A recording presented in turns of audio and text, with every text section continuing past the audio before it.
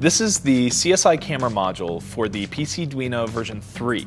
It's a simple 2 megapixel camera that connects directly to the pcDuino. The latest release of Ubuntu for the pcDuino already has all of the drivers installed to support this hardware. So you just plug it in, you boot it up, and then you start a program like YCbCr, and you can pull the output from that camera to take pictures or even to take video. I've used it to build this project, which I'm calling the Glitch Booth.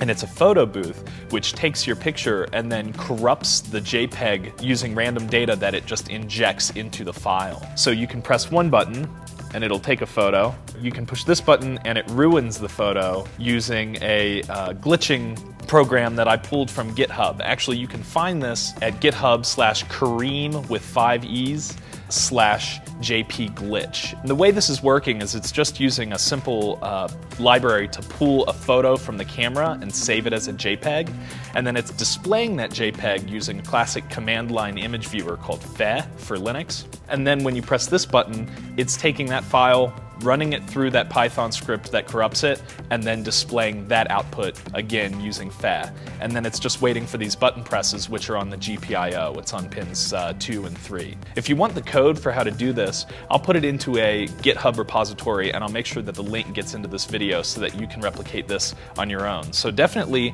check out these 2 megapixel camera modules for the pcDuino if you have any computer vision projects that you want to explore.